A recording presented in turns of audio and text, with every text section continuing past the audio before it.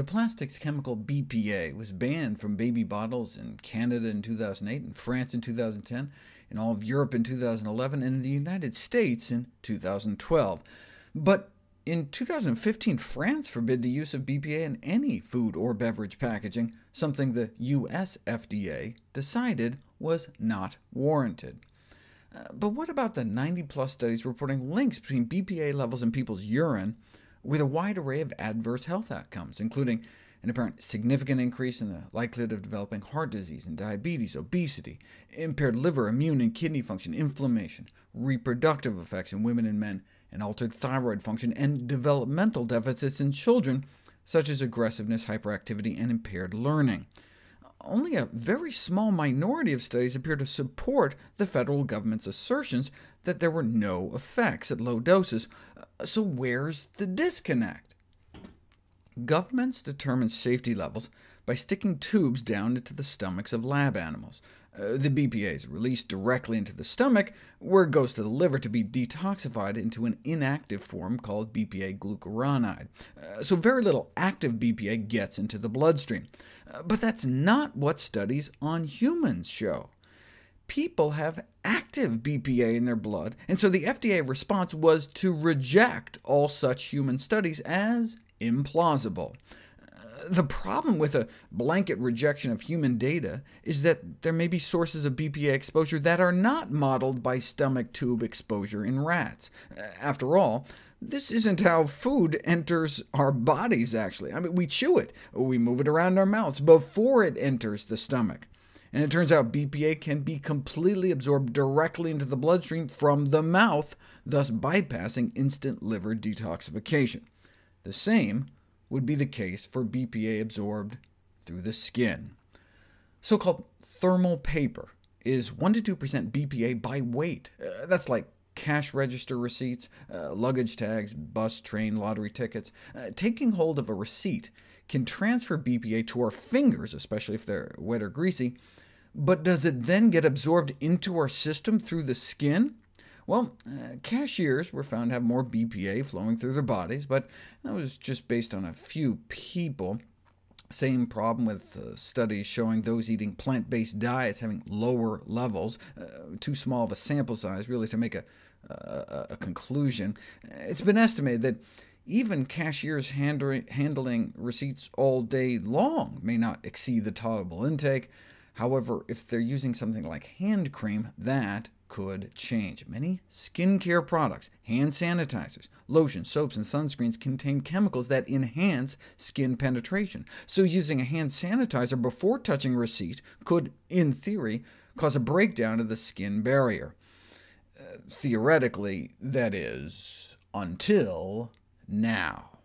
We now know that holding a receipt and eating food after using hand sanitizer results in high blood levels of active BPA. Researchers at the University of Missouri conducted a study to mimic aspects of the behavior of people in a fast food restaurant, where they've observed people using a hand sanitizer, handling a receipt, and then eating food with their hands. They found that when people handled a receipt right after using Purell, BPA was transferred to their fingers, then fries, and then the combination of absorption through the skin and the mouth led to significant levels of active BPA in their blood. You can hold a receipt in your hand for 60 seconds and only come away with 3 micrograms in your body, whereas if you pre-wet your hands with hand sanitizer, you can get 300 in just a few seconds, 100 times more. These findings show that just a few seconds touching a receipt after using something like hand lotion could transfer large amounts of BPA, and so this could explain why dozens of human studies show active BPA in people's systems, contrary to the assumptions based on stomach tube studies in rodents. When actual evidence contradicts your assumptions, you reject the assumptions, but what the FDA did was instead reject the evidence. This is not a slice of pizza, but could perhaps be thought of as the result of too many slices of pizza. This is what the inside of our major arteries look like in an advanced stage of atherosclerosis, lined with fat and cholesterol. We know that coronary artery disease doesn't just magically appear, though. The disease begins during early childhood, progressing unrecognized for several decades to its often final and unexpected endpoint of chest pain, disability, or simply death. We need to remind ourselves that atherosclerosis begins in childhood as fatty streaks in the arteries, which are the precursors of the advanced lesions that ultimately kill us. By our 20s, 20% of the inner surface of the artery coming off the heart is covered in fatty streaks. So 50 years ago, pathologists started raising the question of whether heart disease is best handled by cardiologists or by pediatricians. Because by their 30s, many young adults already have advanced coronary atherosclerosis. An intervention from our 30s on is actually what's called secondary prevention, just trying to mediate the ravages of the disease rather than prevent the disease itself, because advanced atherosclerosis is likely already present. And we're exporting the problem around the world. Young, thin, apparently healthy individuals, yet 97% of their collected arteries looked like this. So even in developing countries where they've acquired our eating habits, we're seeing an epidemic of heart disease and sudden death, that is, if you're not shot first. Moreover, the risk factors that correlate with the extent of such early lesions are the same risk factors that correlate with heart attacks later in life. In other words, it's the same disease, just in the early stages. So pathologists, the ones doing the autopsies on all these young people and seeing all this coronary artery disease, began urging many years ago that preventive measures should be instituted earlier in life. We've known that fatty streaks exist in young children for over a century. But it wasn't until 1994 that a task force convened by the government came up with a radical idea. The strategic key and the greatest opportunity in preventing cardiovascular disease is to prevent the development of risk in the first place. In my video, Heart Disease Starts in Childhood, I noted that fatty streaks, the first stage of atherosclerosis, were found in the arteries of nearly 100% of kids by age 10, raised on the standard American diet.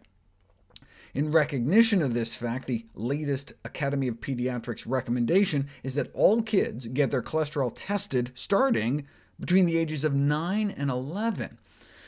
Of course, this has drug companies salivating at the thought of slipping statins into Happy Meals, but long-term drug intervention is costly and may be associated with adverse effects. They're talking about lifestyle modification. In my video, How Many Meet the Simple 7, I revealed the breathtaking statistic that only about 1 in 2,000 U.S. adults met the 7 American Heart Association criteria for a heart-healthy lifestyle. What about American teenagers? Of the 4,673 adolescents aged 12 through 19 that were studied, 0 made the cut. What was the main sticking point? Well, most teen boys and girls don't smoke. The white bars show the percentage meeting the criteria.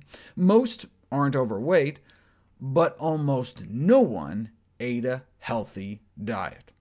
Less than 1% of young men and women met a minimum of healthy diet criteria. This sorry state of affairs is what's behind this controversial paper suggesting that the current generation of U.S. children and adolescents, our children, may be one of the first generations to be less healthy and have a shorter lifespan than their parents. It is well accepted that coronary atherosclerosis is a chronic progressive disease that begins early in life and slowly progresses over several decades before symptoms arise. However, the average age in cholesterol-lowering drug trials is 63, and therefore people had already been exposed to a lifetime of circulating LDL cholesterol. So no wonder pharmaceutical therapies typically reduce cardiovascular disease risk by only 20 to 30%. We know LDL, so-called bad cholesterol, plays a central role in the initiation, development, and progression of our #1 killer. Over 100 prospective studies involving more than 1 million people have demonstrated that those with higher LDL levels are at higher risk. It seems reasonable to assume that if lowering cholesterol later in life can help, then keeping LDL levels low early in life may prevent our arteries from getting clogged in the first place. But let's not just assume. It would be considered unethical to set up a controlled clinical trial in which young adults with elevated serum cholesterol levels were treated or not treated over their lifetime, just like you couldn't ethically set up a study in which half the kids are made to start smoking to see if smoking really does cause lung cancer. That's where observational studies come in. You can follow people who already smoke and compare their disease rates to those that don't.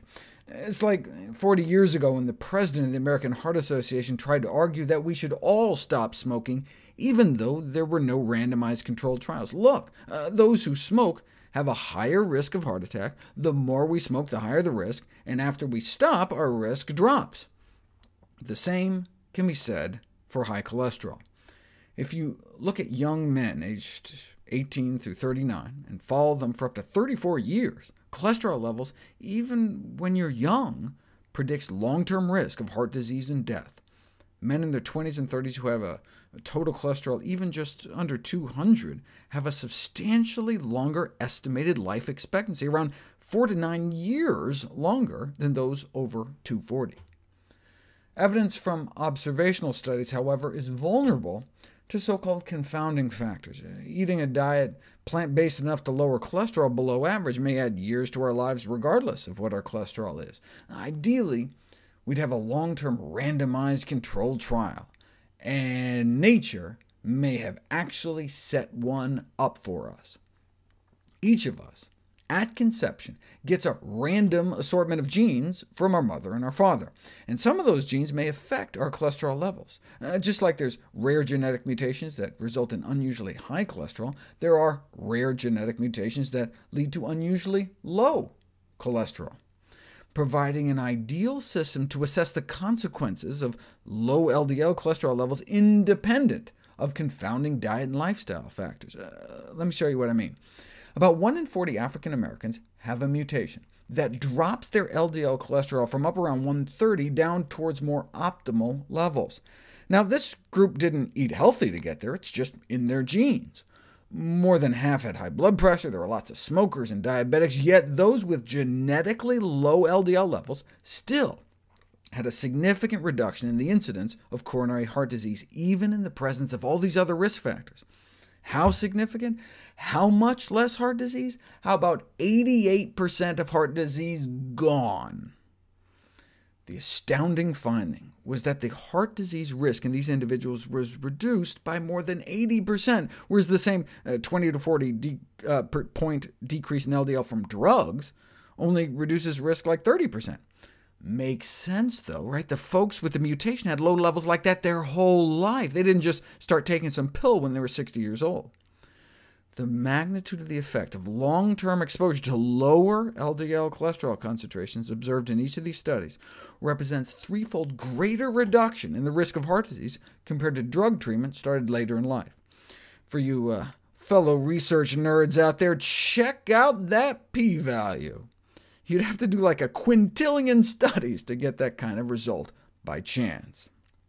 Therefore, a primary prevention strategy that promotes keeping LDL cholesterol levels as low as possible, beginning as early in life as possible, and sustaining those low levels of LDL throughout the whole of one's lifetime, has the potential to dramatically reduce the risk of coronary heart disease, and that's just what a healthy diet can do. The regulation of dietary supplements in the United States has been described as too little, too late. Dietary supplements may be adulterated with dangerous compounds, be contaminated, fail to contain what they say they contain, or contain unknown doses of the ingredients listed on the label, be sold at toxic dosages, or produce harmful effects in other ways. This not only messes up any research done on them, but can put the general public at risk. A third-party company that has tested thousands of supplements identified approximately 1 in 4 with a quality problem, either not containing what it says or contaminated in some way. 1 in 4. For example, I've done a few videos on the remarkable properties of black raspberries. Can't always find them fresh or frozen, so how about black raspberry supplements? You go to the store or look online. How about this one? Fresh, raw, pure. That sounds good. Let's look at the back. It says it contains just seedless black raspberry powder and absolutely nothing else! Exclamation point. It's nice to see there's no fillers or artificial ingredients, so you plunk down your $23.77, but it turns out you've been had. The first clue was that the picture on the front was actually blackberries, photoshopped to look like black raspberries. They couldn't even be bothered to put a real image on their fake supplement. The researchers' second clue was that it sure didn't look like pure black raspberry powder, and so they put it to the test. And indeed, there was no black raspberry at all. Instead of absolutely nothing else, they should have just stopped with, "This bottle contains absolutely nothing." Or at least you hope it contains nothing. Who knows what's actually in those capsules? They tested every black raspberry product they could find, and even ones with the right picture on the front and powder that actually looked real, yet more than a third appeared to have no black raspberry fruit at all. At the moment, a consumer who assumes the U.S. dietary supplement marketplace is free from risk, or even honest, is unfortunately naive. How widespread is this deception? Researchers used DNA fingerprinting techniques to test the authenticity of 44 herbal supplements from a dozen different companies. Less than half of the supplements were authentic, containing what they said they did. Most contained plants not listed on the label, substitutions with cheaper plants, contaminants, unlisted fillers, or apparently all filler. And this isn't just fraud. Some of this deception can really hurt people. For example, one St. John's wort supplement had no St. John's wort at all, but actually contained senna instead, which is an herbal laxative that can cause adverse effects such as chronic diarrhea, liver damage, skin breakdown, and blistering. Here's how the 12 companies did. Only tested products from 2 of the 12 companies. All appeared authentic. Herbs only work if they're actually present. The supplement industry suffers from unethical activities by some of the manufacturers, and by some, they mean 80% of the manufacturers in this study. Until dietary supplements in the U.S. are better regulated and quality control standards are defined and endorsed, the safer source of phytonutrients as a consumer is from actual food.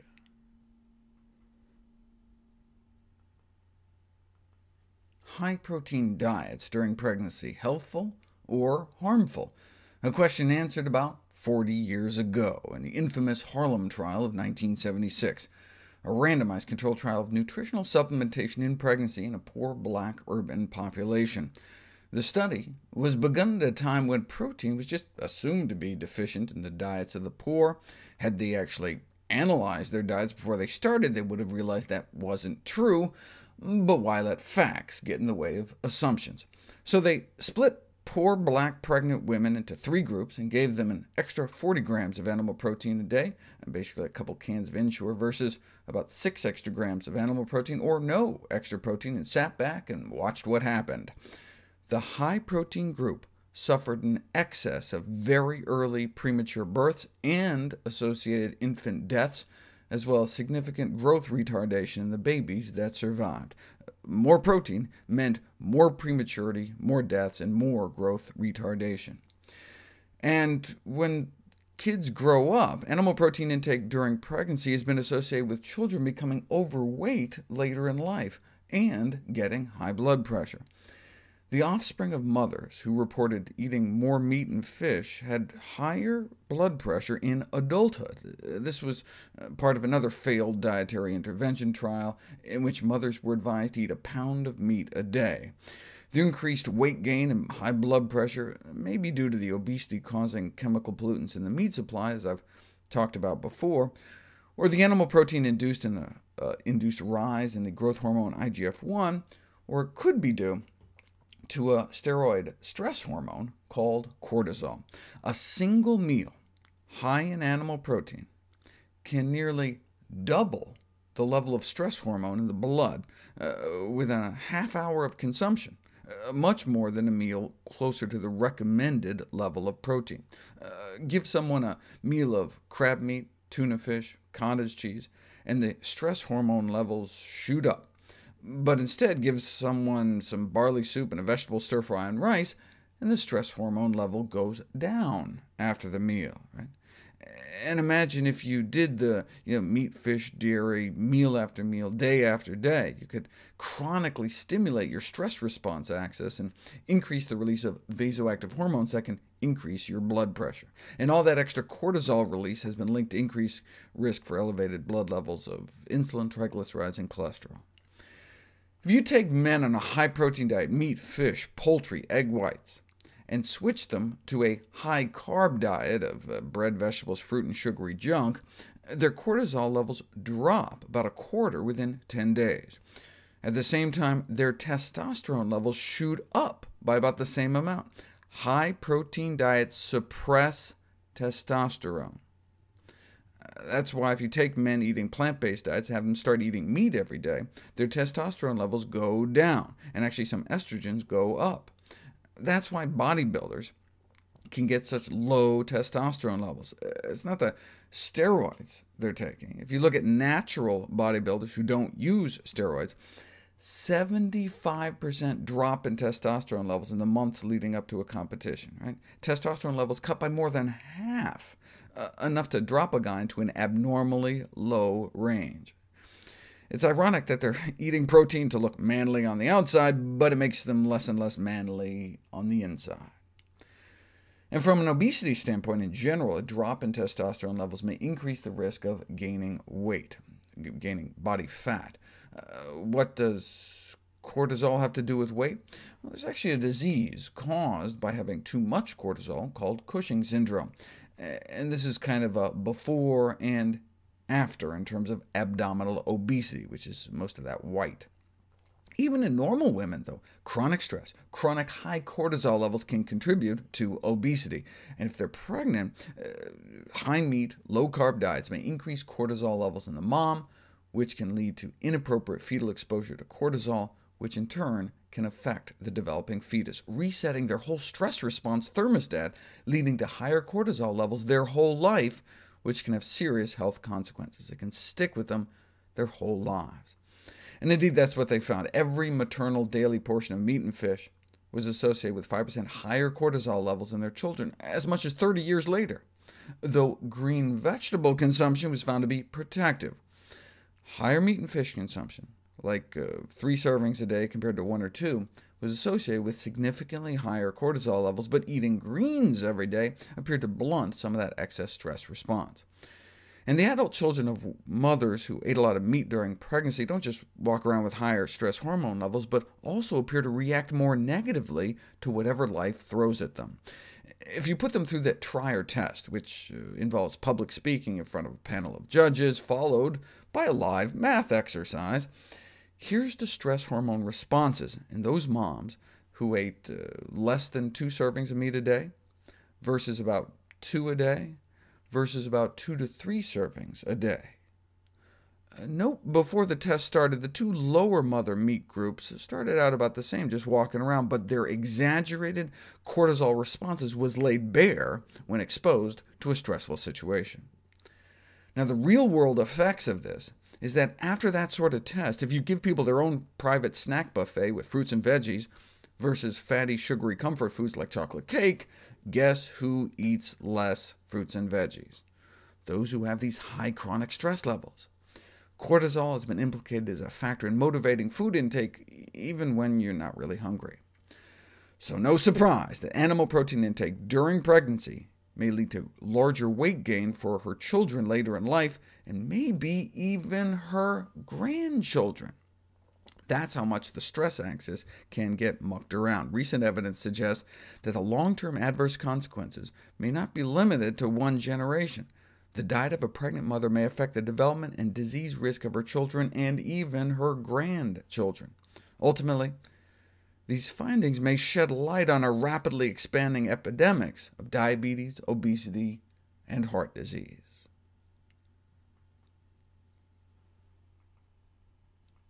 Although recent increases in the availability of junk food and decreases in the availability of physical activity have created an obesity-permissive environment, several other factors may contribute. We know, for example, the use of antibiotics is linked to obesity, so our gut flora may play a role. Recently, specific bacterial species were identified. There are these 8 species of bacteria that seem protective against weight gain, and they all are producers of a short-chain fatty acid called butyrate. See, early on, we just thought that there may be some intestinal bacteria that were able to extract additional calories from what we ate, but the relationship between our gut flora and obesity is proven to be more complex. Our gut flora may affect how we metabolize fat, for example, through the hormone FIAF, fasting-induced adipose factor. So when we're fasting, our body has to stop storing fat and instead start burning it off, and fasting-induced adipose factor is one of the hormones that signals your body to do this, which can be useful for someone who's obese, and maybe one way our gut flora manages our weight. See, some bacteria repress this hormone, thereby increasing fat storage, whereas our fiber-eating bacteria, those that secrete short-chain fatty acids like butyrate when we feed them with fiber, are able to upregulate this hormone in all human cell lines so far tested. Currently, when an individual fails to lose weight, the only other option is surgery. But as the mechanisms of our gut flora's role in weight regulation are elucidated, one can envision transplanting the intestinal contents from a thin person into an obese person. Such so-called fecal transplants may suffer from repulsive aesthetics, though. Turns out there may be easier ways to share. We've known that people who live together share a greater similarity in gut bacteria than those who live apart. Now, this could be because they inadvertently swap bacteria back and forth, or maybe it's just because they eat similar diets, living in the same house. We didn't know until now. Not only do cohabitating family members share bacteria with one another, they also share with their dogs, who are probably eating a different diet than they are. In fact, homes may harbor a distinct microbial fingerprint that can be predicted by their occupants. Just by swabbing the doorknobs, you can tell which family lives in which house. Isn't that wild? And when a family moves into a new home, the microbial community in the new house rapidly shifts towards that of the old house, suggesting rapid colonization by the family's bacteria. Experimental evidence suggests that individuals raised in a household of skinny people may be protected against obesity, no fecal transplant necessary. People may be sharing gut bacteria from kitchen stools instead. And check this out. People living together share more bacteria than those living apart. We already knew that. But add a dog to the mix, and the people's bacteria get even closer. Dogs can act like a bridge to pass bacteria back and forth between people. Curiously, owning cats does not seem to have the same effect, maybe because they're not drinking out of the toilet bowl as much? Exposure to pet bacteria may actually be beneficial. It's intriguing to consider that who we cohabitate with, including companion animals, may alter our physiology by influencing the bacteria that we harbor in and on our various body habitats. Maybe that's why recent studies link early exposure to pets to decreased prevalence of allergies, respiratory conditions, and other immune disorders as kids grow older. I've talked about those studies in which dog exposure early in life may decrease respiratory infections, especially ear infections. Children with dogs were significantly healthier, but we didn't know why. We didn't know the mechanism until, perhaps, now. The first study tying together the protection from respiratory disease through pet exposure to differences in gut bacteria. None of the study infants in homes with pets had suffered from wheezy bronchitis within the first 2 years of life, whereas 15% of the pet-deprived infants had. In comparing stool samples, this correlated with differences in gut bacteria depending on the presence of pets in the home. There was this famous study of 12,000 people that found that a person's chances of becoming obese increased by 57% if he or she had a friend who became obese, suggesting social ties have a big effect.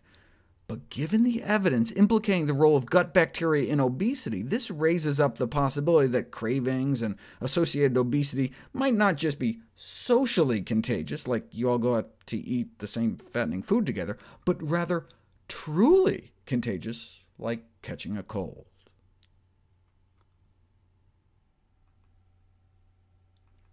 Stroke remains one of the most devastating of all neurological diseases, killing about 5 million people a year worldwide, and is the leading cause of permanent disability in the United States. But the good news is that about 80% of stroke risk may be due to basic lifestyle factors, primarily improving your diet, stopping smoking, and getting regular exercise. The best way to stop smoking, evidently, is to have a heart attack. If you die, you automatically stop smoking, unless you're incinerated, I guess. And if you live, repeated strong advice from your doctor may persuade up to 2/3 to quit. Never smoke again, in any form, as long as you live. Yes, it's very addictive. Yes, it's very difficult. It doesn't matter. It has to be done. If you're walking along the lakeshore and one of your grandchildren is drowning, it's not a matter of willpower. It just has to be done. It's like a healthy diet. Some things just have to be done. Getting up at night to feed a baby can be difficult too, but it's not a matter of willpower. Some things in life just have to be done. For stroke prevention, that means a more plant-based diet, like a traditional Mediterranean diet centered around whole grains, fruits, vegetables, lentils, beans, and nuts. A vegetarian or vegan diet may also work, but must be accompanied by a regular, reliable source of vitamin B12, meaning B12 fortified foods or supplements. Unfortunately, recommending taking B12 supplements may meet opposition among vegetarians because misconceptions regarding this nutrient are prevalent. Many individuals still hold on to the old myth that deficiency of this vitamin is rare and only occurs in a small proportion of vegans. Future studies with vegetarians should focus on identifying ways of convincing vegetarians to routinely take vitamin B12 supplements in order to prevent a deficiency. The research is clear on that. Now we just need research on how we can convince vegetarians to actually take their B12 to prevent a deficiency. What is it about plant-based diets? Well, previously I talked about the role of fiber, potentially about a 1% drop in risk for every 1 gram of fiber per day, or maybe even a tad more, 12% drop associated with every extra 10 grams a day. In fact, fiber from whole grains associated with not only lower chance of dying from heart attack and stroke, but also cancer, and diabetes, and respiratory diseases, and lower risk of dying even from infections or other causes. In other words, lower risk of dying prematurely from all causes put together. Why? Perhaps because of the anti-inflammatory effects of fiber, which could explain how it could help across the board. Or maybe they're eating fewer pro-inflammatory foods. Those who eat more whole plant foods where fiber is found may be eating less processed and animal foods. In fact, the study immediately preceding this meta-analysis of fiber, was a meta-analysis on meat. They looked at red meat and processed meat, found about a 10% increased risk of stroke associated with each 3.5-ounce daily portion. So that's about the size of a deck of playing cards, or about 10% increased risk for every half deck of processed meat. Perhaps it's because of the heme iron, the blood muscle iron in meat, perhaps because of its pro-oxidative properties, whereas no association was found between non-heme iron and stroke, the type of iron that predominates in plants. Or perhaps it's because of some of the toxic pollutants like PCBs that can build up in animal fats. We've known that living next to a toxic waste dump might increase stroke risk, but only recently have we realized that dietary exposure, even at so-called safe levels, may increase stroke risk, as much as 8 or 9 times the odds of stroke for those with the highest levels of these pollutants in their bloodstream. Back in the early 80s, a pathologist in Florida suggested that the reason premenopausal women are protected from heart disease is that they have lower stores of iron in their body. The thought was, since oxidized cholesterol is important in atherosclerosis and oxidation is catalyzed by iron, maybe the lower iron stores of menstruating women reduce their risk of coronary heart disease. This novel suggestion that the longevity enjoyed by women over men might relate to the monthly blood loss was remarkable, but is it true? Well, the consumption of heme iron, the iron found in blood and muscle, is associated with increased risk of heart disease. Each milligram a day was associated with a 27% increase in risk. But heme iron is found mainly in meat, so it's possible some of the other constituents in meat, such as saturated fat and cholesterol, are responsible for the apparent link between heme iron and heart disease. If only we could find a way to get men to menstruate. Then we could finally put the theory to the test. Well, what about blood donations? Why just lose a little every month when you can donate a whole unit at a time? This study in Nebraska suggested that blood donors seem to have reduced risk, but another study in Boston failed to show any connection. To resolve this question once and for all, one would really have to put it to the test.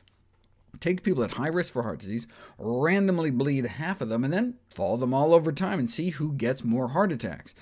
Maybe it could turn the old bloodletting of the past into bleeding-edge technology. And that was actually what was suggested in the original paper as a way to test this whole idea. It took 20 years, but researchers finally did it. Why did it take so long? Well, there isn't much money in bloodletting these days. The leech lobby just isn't as powerful as it used to be. What did they find? It didn't work. The blood donors ended up having the same number of heart attacks as the non-donor group.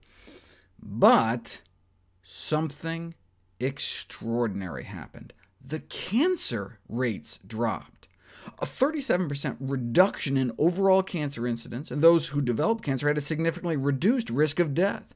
An editorial in the Journal of the National Cancer Institute responded with near disbelief. The results almost seemed too good to be true. Strikingly, they started to see cancer reduction benefits within 6 months, after just giving blood once. Here's cancer mortality as the study progressed. As you can see, the cancer death rate started to diverge within just 6 months. This is consistent with the spike in cancer rates we see within just 6 months of getting a blood transfusion. Maybe that influx of iron accelerated the growth of hidden tumors. If cancer is indeed a so-called ferrotoxic disease, a consequence in part of iron toxicity, that would explain not only the dramatic drop in cancer rates after blood donations, but also why people with higher levels of iron in their blood had an increased risk of dying from cancer, why women who bleed into their ovaries are at high risk for ovarian cancer, and why those suffering an iron overload disease called hemochromatosis have up to 200 times the risk of cancer. There's even been a call to go back and look at some of the chemotherapy trials. They kept taking blood from the chemo group to check for side effects. Maybe just the iron removal from the blood draws accounted for some of the apparent chemo benefits. Iron may be a double-edged sword. Iron deficiency causes anemia, whereas excessive iron may increase cancer risk, presumably by acting as a pro-oxidant, generating free radicals. Iron deficiency anemia is a serious problem in the developing world, but in meat-eating countries, iron excess may be more of a problem than iron deficiency. Body iron stores accumulate insidiously with aging due to the fact that intake exceeds loss, and our body has no good way of getting rid of excess iron. Ferritin is a blood test measure of our backup iron stores. The normal range is 12 to 200, but just because it's normal doesn't mean it's ideal. In the blood donor study, those who developed cancer were up to here. The average for men may be over 100. This suggests that quote-unquote normal ambient levels of iron stores may be noxious and constitute a problem that affects large segments of the population. So there may be a need to redefine the normal range based on disease risk rather than just following a bell curve. Thus, iron deficiency may exist when ferritin levels decline to less than about 12, whereas ferrotoxic disease may start to occur with levels greater than about 50. Harvard recently looked at blood donations in colorectal cancer and found no connection. But the range of ferritin levels they were looking at were like from here to about here, right? And those are the ones who reported giving blood like 30 or more times. So maybe instead of draining our blood to reduce excess iron stores, why not just prevent the iron overload in the first place. If you measure the iron stores of men that stay away from heme iron, that get all their iron from plants, their levels come in right around where the cancer-free donor group came in, which may help explain why those eating plant-based diets tend to have less cancer and other diseases associated with iron overload, such as prediabetes, as well as diabetes.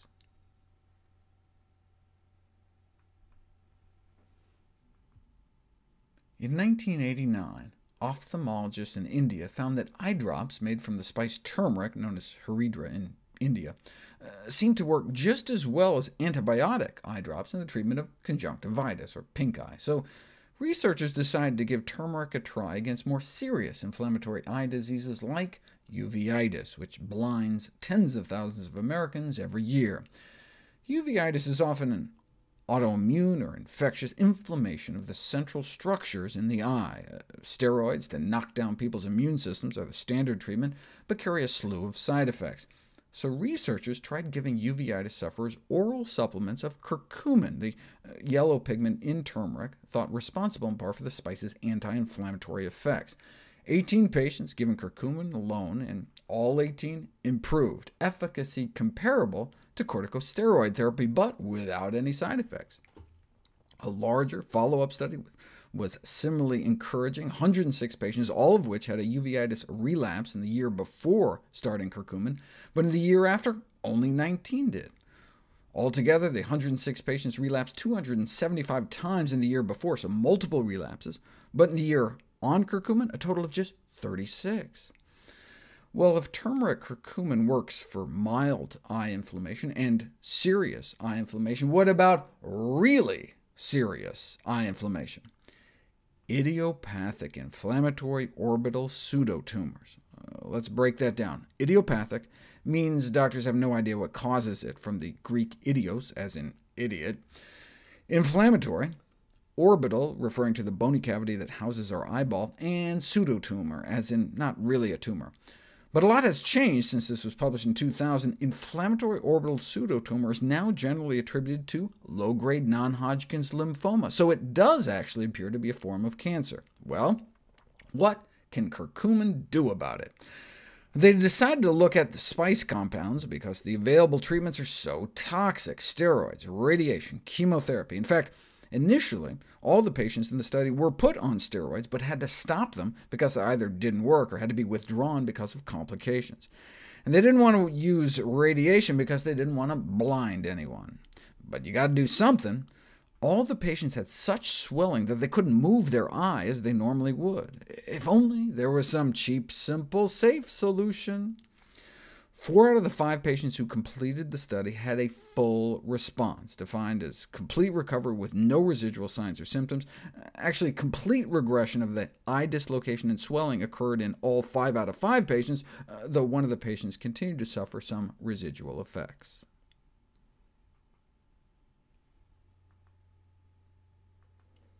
Soy foods have become controversial in recent years, even among health professionals, exacerbated by misinformation found on the internet.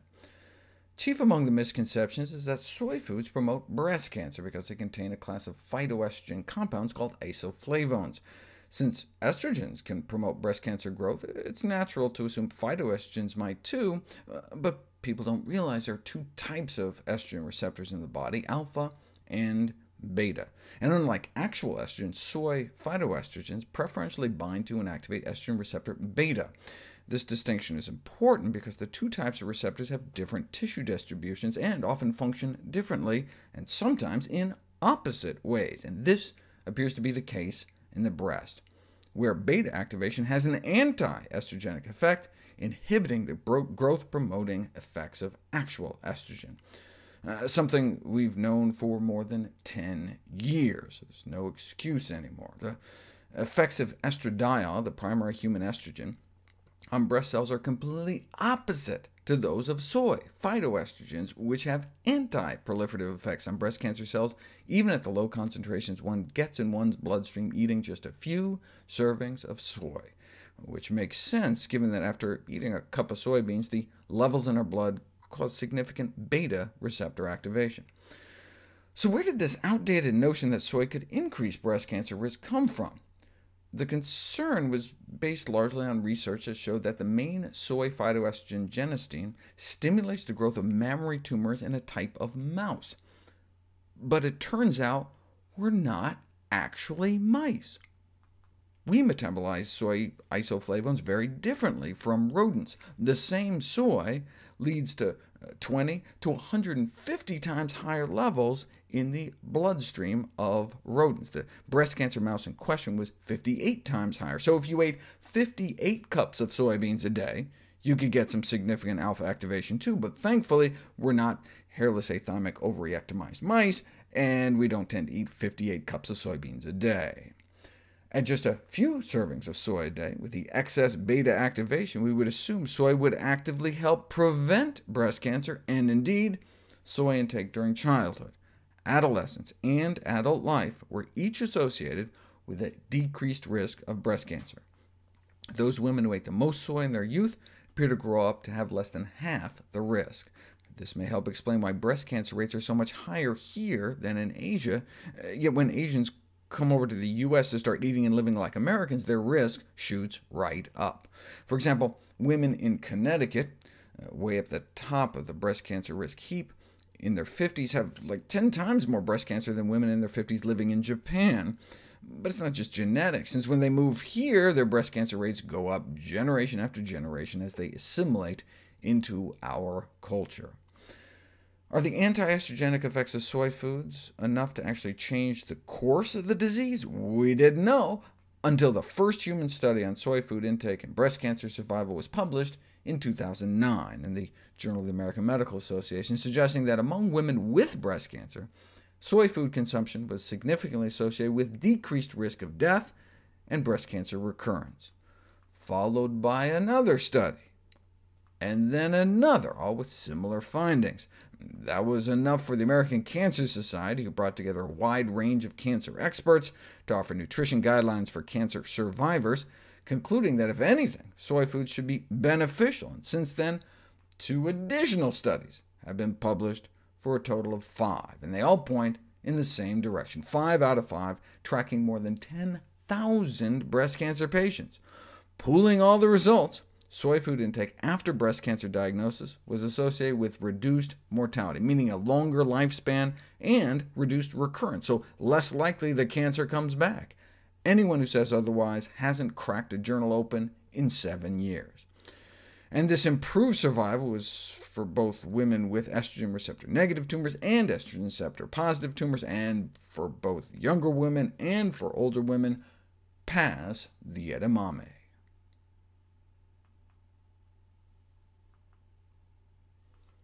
5 studies have been performed on breast cancer survival and soy foods, involving more than 10,000 breast cancer patients, and those who eat more soy live longer and have a lower risk of the cancer coming back. But what about women who carry breast cancer genes? Fewer than 10% of breast cancer cases run in families, but when they do, it's most likely mutations to one of the tumor suppressor genes, BRCA1 or BRCA2, that defend the integrity of our genes. They're involved in DNA repair, and so if either one of them is damaged, has mutations, chromosomal abnormalities can result, which can set us up for cancer.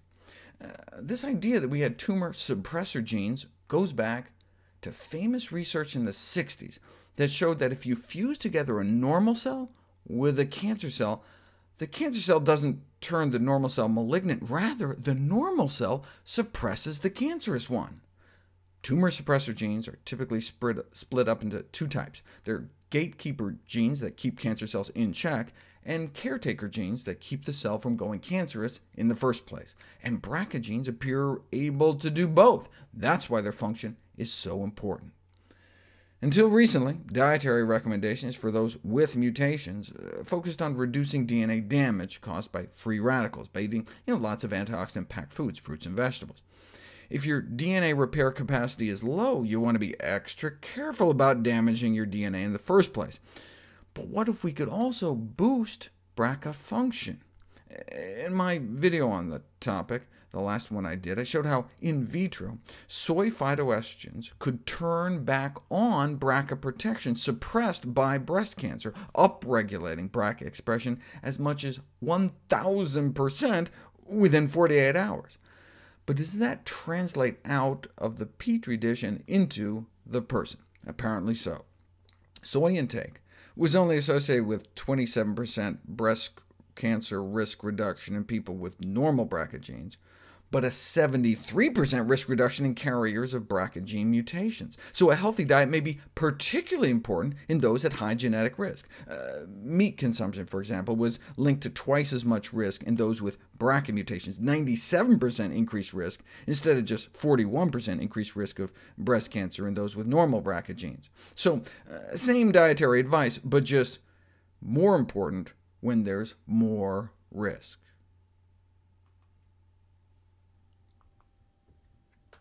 Endometriosis is a major cause of disability and compromised quality of life among women, a chronic disease which is underdiagnosed, underreported, under-researched. For patients, it can be a nightmare of misinformation, myths, taboos, lack of diagnosis, and problematic hit-and-miss treatments overlaid by a painful, chronic, stubborn disease. Pain is what best characterizes the disease. Pain, painful intercourse, heavy, irregular periods, and infertility. About 1 in a dozen young women suffer, and it accounts for about half the cases of pelvic pain and infertility.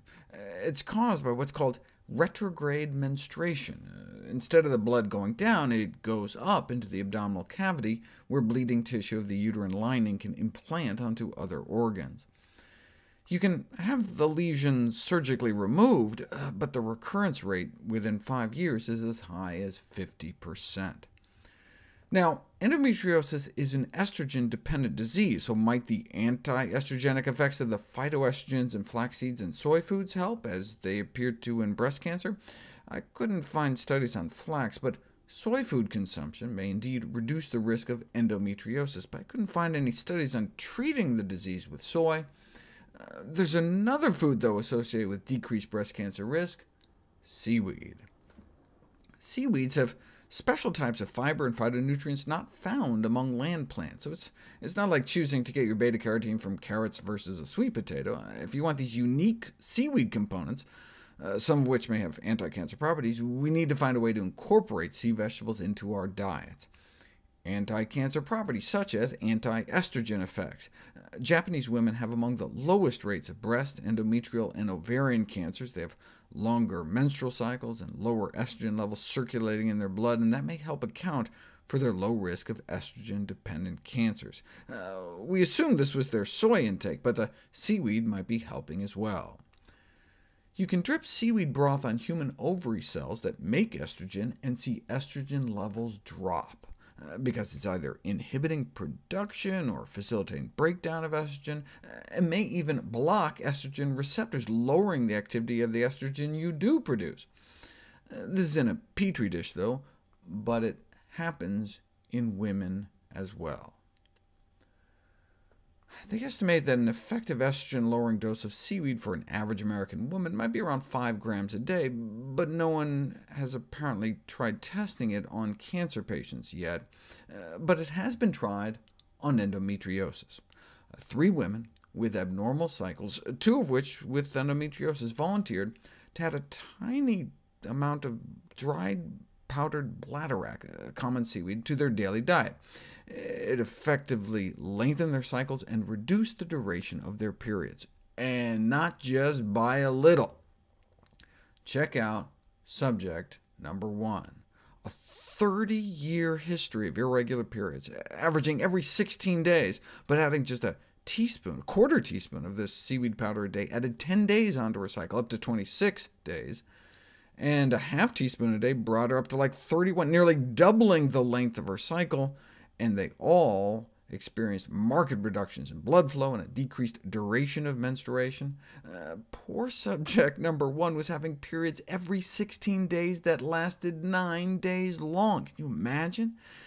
After 30 years of this kind of craziness, just a half teaspoon of seaweed a day, and she was having periods just once a month and only lasting about 4 days.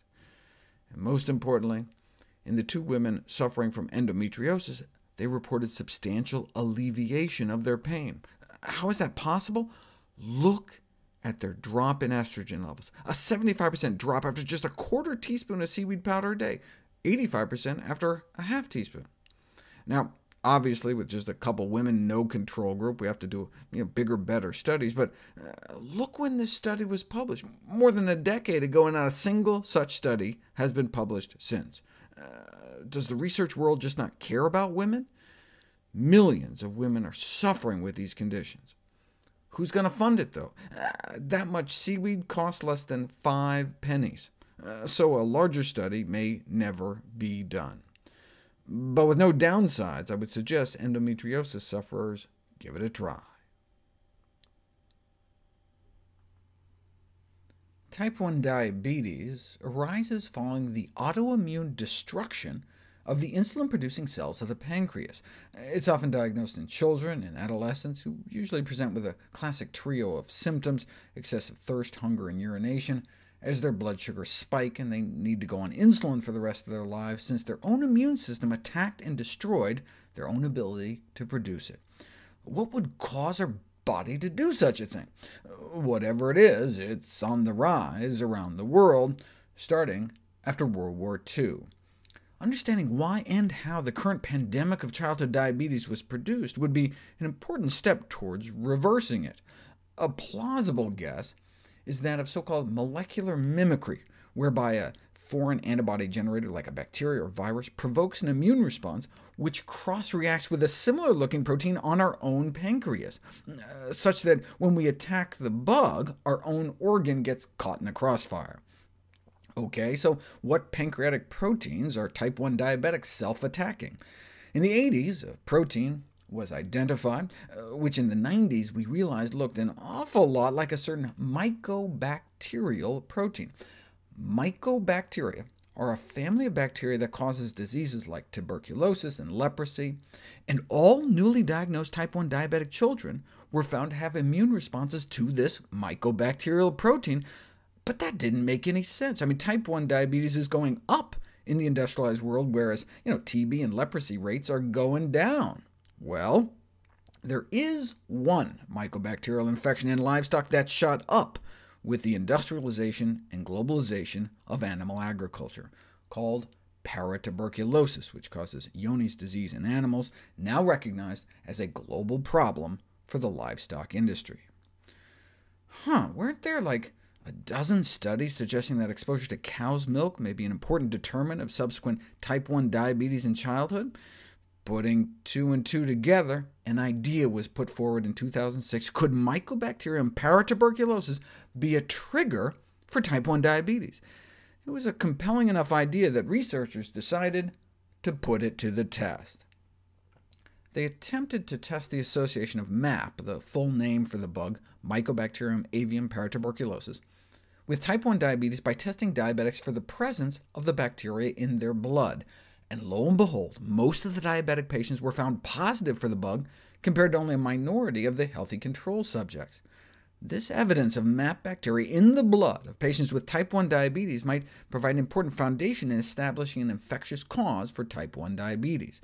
These results might have implications for countries that have the greatest livestock populations and a high incidence of both MAP and diabetes, like the United States. Johne's disease is what you call the disease when livestock get infected by the bug. The reason the diabetes researchers chose Sardinia, an island off the coast of Italy, is because paratuberculosis is present in more than 50% of Sardinian herds. If they think that's bad, though, the last national survey of dairy herds in the U.S. shows 68% are infected with MAP, especially those big industrial dairies. 95% of operations with more than 500 cows came up positive. It's estimated the disease costs the U.S. industry more than $1 billion a year. How do people become exposed? The most important routes of access of MAP into the human food chain appear to be contaminated milk, milk products, and meat from infected cattle, sheep, and goats. MAP, or MAP DNA, has been detected in both raw milk and pasteurized milk, infant formula, cheese, ice cream, muscle and organ tissues, and retail meat. How do we know para-TB bacteria survive pasteurization? Because Wisconsin researchers bought hundreds of pints of retail milk off store shelves from 3 of our top milk-producing states and tested for the presence of viable, meaning living MAP bacteria in retail milk, and 2.8% came back positive for live para-TB bacteria, with most brands yielding at least one positive sample, so it can survive pasteurization. If para-TB does end up being a diabetes trigger, then these findings indicate that retail milk in the United States would need to be considered as a transmission vector. Why hasn't the public heard about this research? Perhaps because the industry isn't too keen on sharing. This is from the Journal of Dairy Science. Fear of consumer reaction can impede rational, open discussion of scientific studies.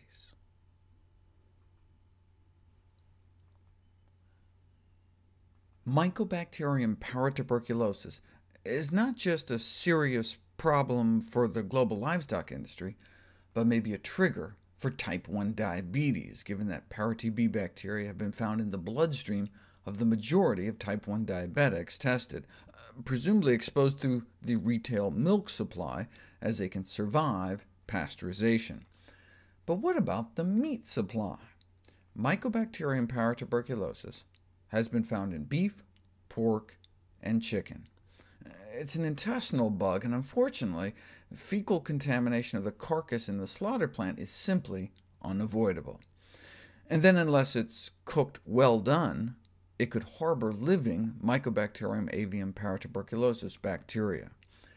Meat-wise, ground beef may represent the greatest potential risk for harboring these paratuberculosis bacteria, as a significant proportion originates from cold dairy cattle, which may be cold because they have paratuberculosis and go straight into the human food chain. There's also a greater prevalence of fecal contamination in lymph nodes in ground meat, and the grinding can force the bacteria deep inside the burger. Given the weight of evidence and the severity and magnitude of potential human health problems, the precautionary principle suggests that it's time to take actions to limit human exposure to this pathogen. In the very least, we should stop funneling animals known to be infected into the human food supply. We know that milk exposure is associated with type 1 diabetes, but what about meat? An attempt was made to tease out the nutritional factors that could help account for the 350-fold variation in type 1 diabetes rates around the world. Why do some parts of the world have hundreds of times higher rates than others?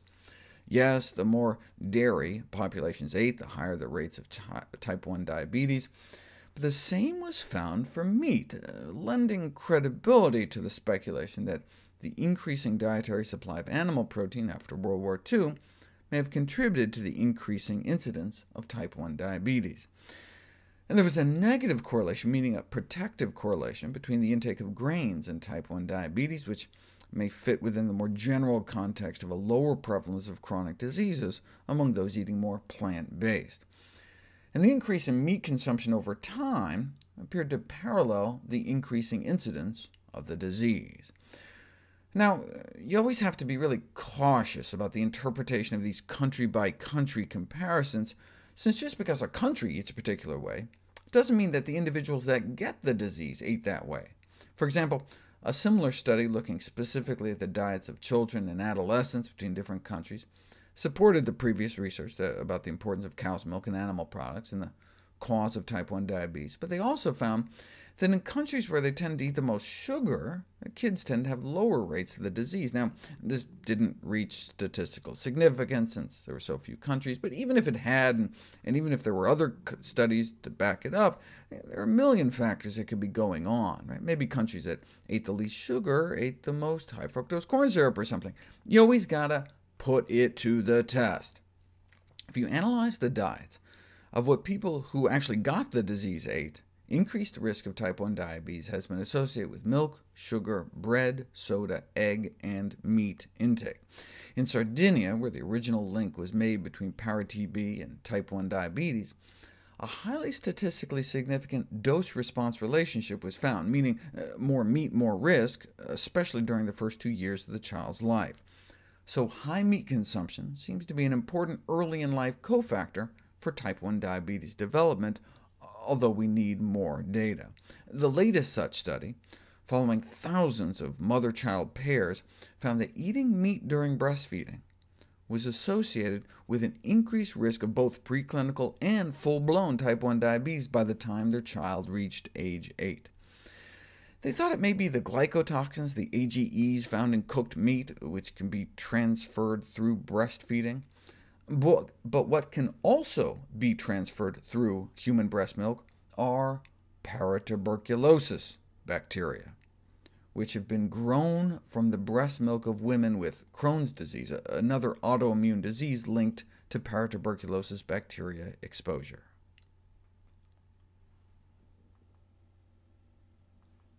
The compelling finding of MAP bacteria circulating disproportionately within the bloodstream of type 1 diabetics was subsequently confirmed by culturing it straight out of their blood. But just because being infected and type 1 diabetes appeared to go together, we don't know which came first. Yes, maybe infection made kids more susceptible to diabetes, but maybe the diabetes made kids more susceptible to infection. Maybe this bug just likes hanging out in sugary blood. In that case, we might expect to see it in type 2 diabetics too, but no. Paratuberculosis infection is not associated with type 2 diabetes, which would make sense since type 2 is not an autoimmune disease. For this infectious trigger idea to be sound, there would have to be an immune response mounted to the bug, and indeed there is an extremely significant antibody response against paratuberculosis bacteria in type 1 diabetics. But do the antibodies attacking the bug cross-react with our own insulin-producing cells to generate that autoimmune reaction? Apparently so. Antibodies recognizing the molecular signatures of Mycobacterium paratuberculosis cross-react with the molecular signatures present on our insulin-producing beta cells in our pancreas. OK, but is this just in Sardinia, or might we find these same results elsewhere? The same results were found on mainland Italy, with a group of type 1 diabetics with different genetic backgrounds, a strong association between para-TB bacteria exposure and type 1 diabetes, and then confirmed again and again in other pediatric populations, as well as a group of type 1 diabetic adults. The paratuberculosis bacteria also explains why type 1 diabetes risk is associated with a specific gene on chromosome 2 called SLC11A1. What does that gene do? It activates the immune cell that eats mycobacteria for breakfast. So that could explain how a mutation in that gene could increase the susceptibility to type 1 diabetes by increasing the susceptibility to mycobacterial infections like Mycobacterium avium paratuberculosis. All part of this accumulating line of evidence pointing to it as a trigger for the development of type 1 diabetes. And it's no coincidence. These types of bacteria have evolved to disguise themselves to look like human proteins for the express purpose of avoiding detection by our immune system. These are not the droids you're looking for. But if our immune systems see through the disguise and starts attacking the bacteria, our similar-looking proteins can become a victim of friendly fire, which is what these studies have all been pointing to, or almost all. This 2015 review found that all 7 out of 7 human studies found an association between type 1 diabetes and paratuberculosis exposure, but it's actually only 7 out of 8. Since that review, a study in India was published finding no link. A few possible explanations were offered. Maybe it's because they have compulsory vaccination for regular TB, which might offer cross-protection against paratuberculosis as it does with leprosy. Or maybe because they eat so much less meat, or maybe it's because of their compulsory boiling of milk before consumption.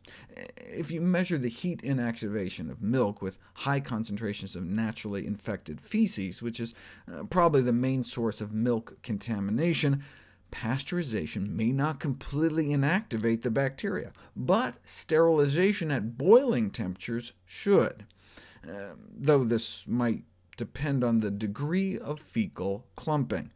That may be one way MAP bacteria write out pasteurization, by hiding in tiny fecal clumps in milk.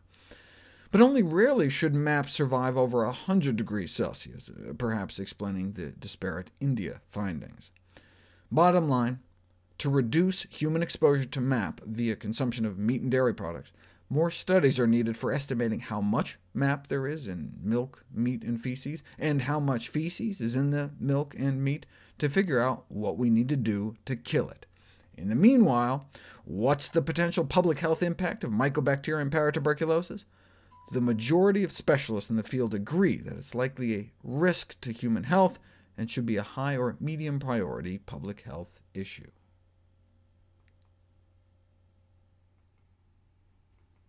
Salt is considered a probable cause of stomach cancer, one of the world's leading cancer killers.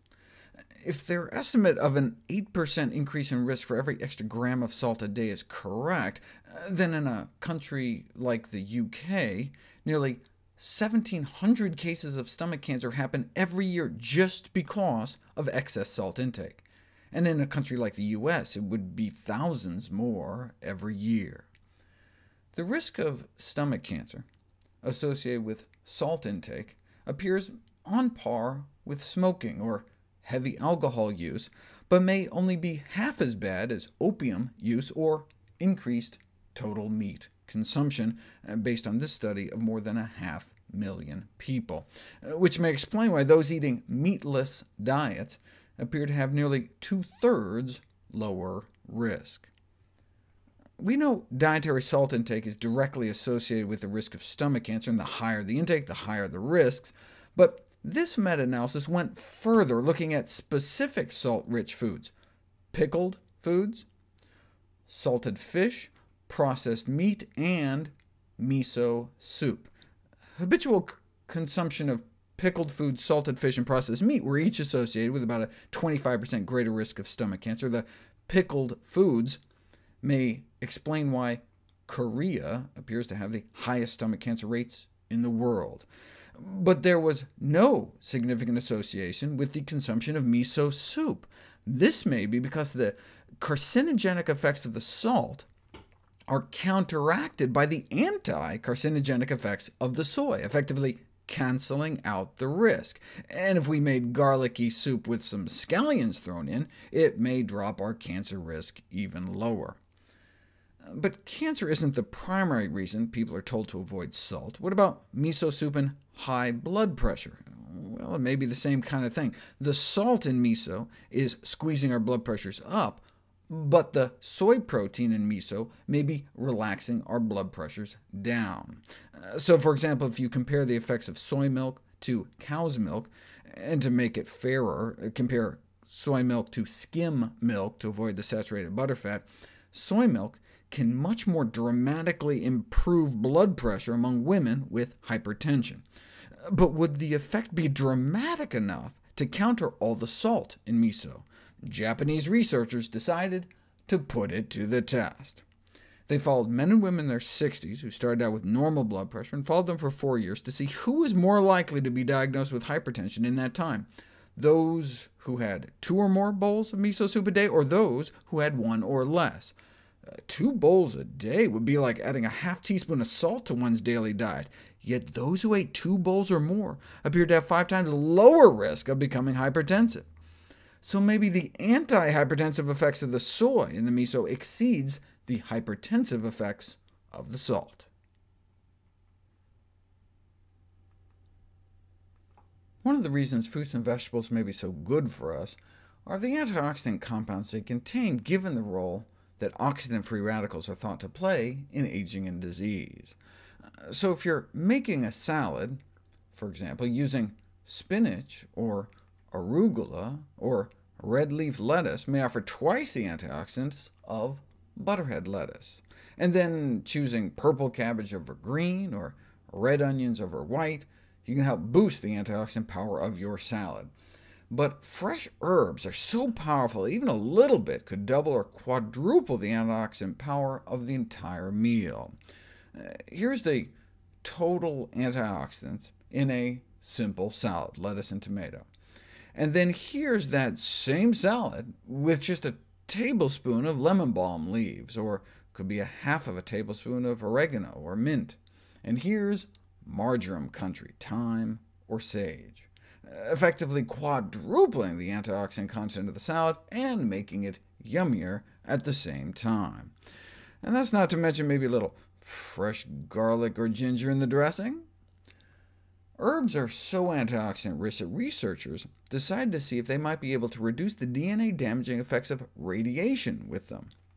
Radioactive iodine is sometimes given to people with overactive thyroid glands or thyroid cancer to destroy part of the gland or mop up any remaining tumor cells after surgery.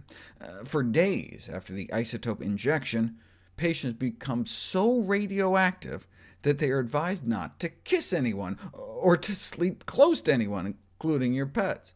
If you breathe on a phone, make sure to wipe it off. Don't splatter radioactive urine.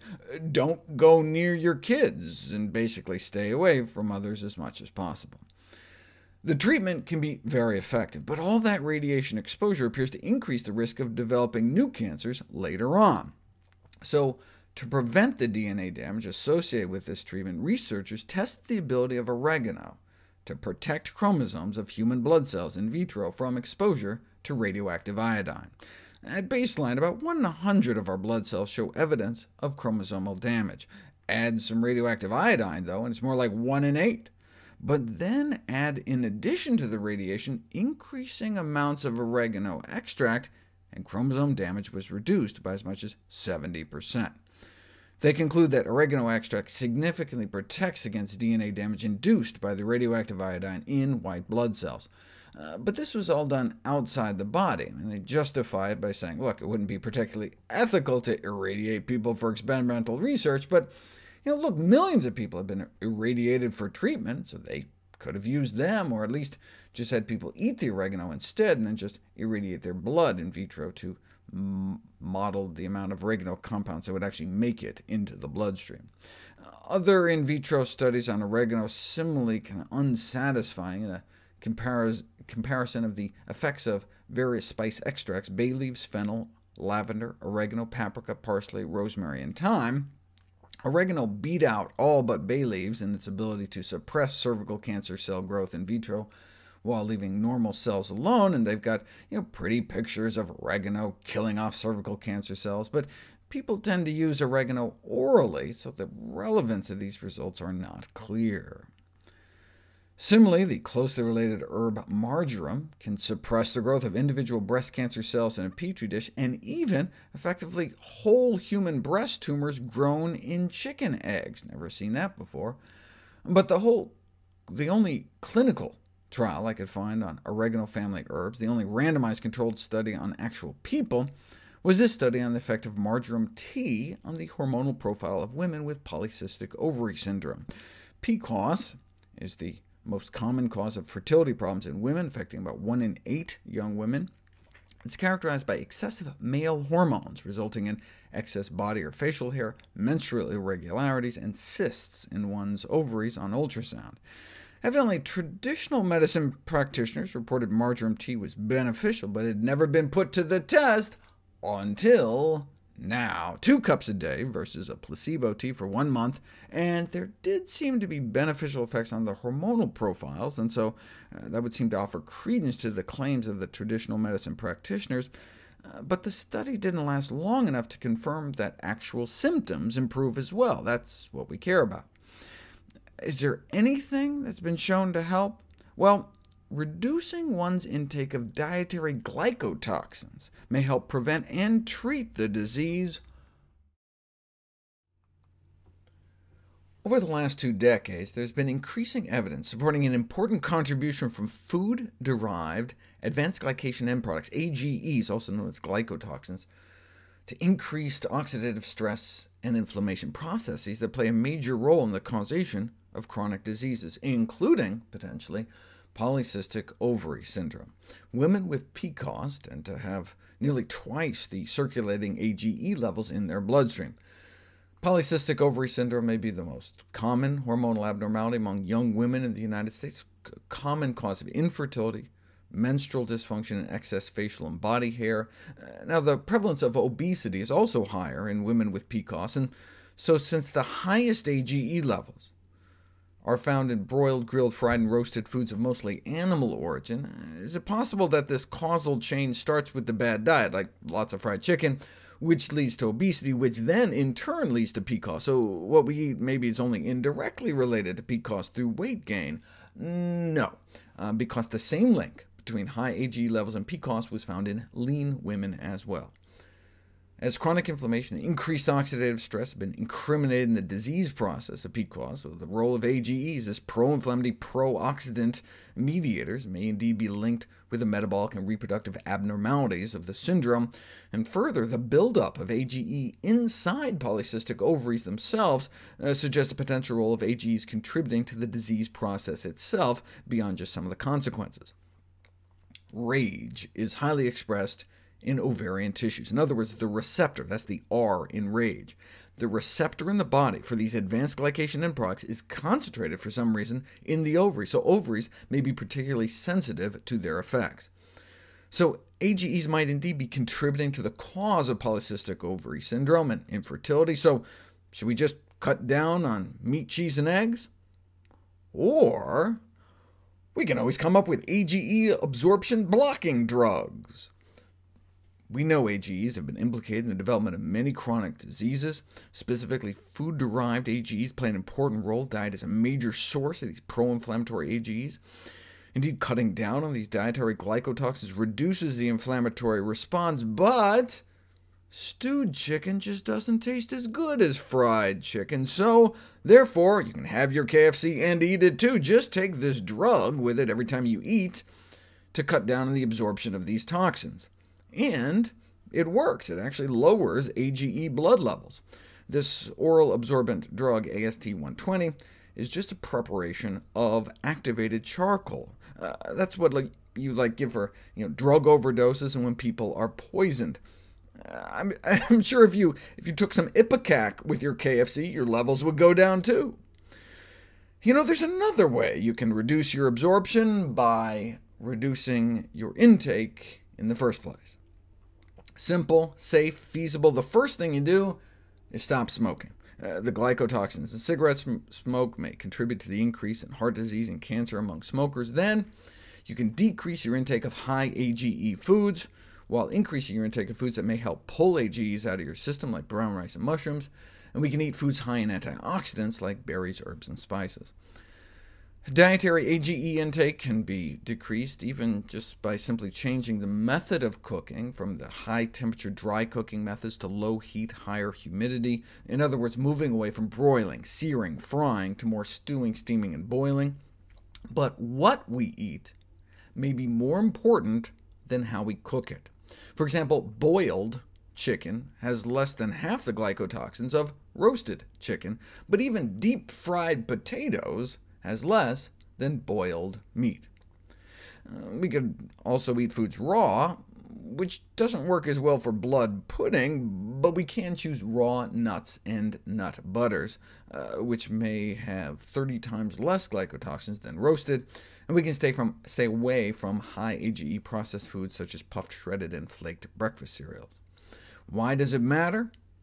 Because study after study has shown that switching someone to a low AGE diet can lower the inflammation within their bodies. Even just a single high AGE meal can profoundly impair our artery function within just 2 hours of consumption.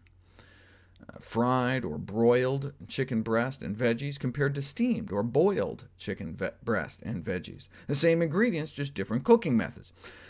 Now, you'll notice that even the steamed or boiled chicken meal still impaired arterial function, so you could certainly choose to eat even healthier, but significantly better than the fried or broiled. Ironically, the amount of AGEs administered during this high AGE intervention, this profoundly impair your artery function amount of AGEs, was similar to the average estimated daily intake by the general population, the standard American diet. That's why you can decrease inflammation in people putting them on a low AGE diet, but an increase in inflammation was less apparent when people switch from their regular diet to a high AGE diet, because they're already eating a high AGE diet, so many of these glycotoxins in their regular diet. Do we have evidence reducing AGE intake actually helps with polycystic ovaries? Yes, within just 2 months. Baseline diet, switch to a high AGE diet to a low AGE diet, and you see parallel changes in insulin sensitivity, oxidative stress, hormonal status, with the take-home being that those with PCOS may want to try a low AGE diet, which in the study meant restricting meat to once a week, that's only boiled, poached, stewed, or steamed, and cutting out fast food type foods and soda. What about instead of steamed chicken, we ate no meat at all? Rather than measuring blood levels, which vary with each meal, like if you just ate some roasted nuts or something, we can measure the level of glycotoxins stuck in your body tissues over time instead with a fancy gizmo that measures the amount of light your skin gives off, because AGEs are fluorescent. And so no surprise, this turns out to be a strong predictor of overall mortality, so the lower the better. And the one factor consistently associated with reduced skin fluorescence, this reduced AGEs coming out of your body, was a vegetarian diet, which suggests that eating more plant-based may reduce exposure to these preformed dietary AGEs, potentially reducing tissue AGEs as well as chronic disease risk.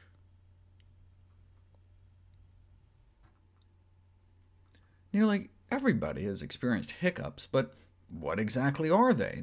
The idea that a hiccup is just a simple muscle spasm of the diaphragm was apparently disproved over 40 years ago, and instead involves a complex orchestrated pattern of muscle contractions. But why? It may be a leftover from the womb.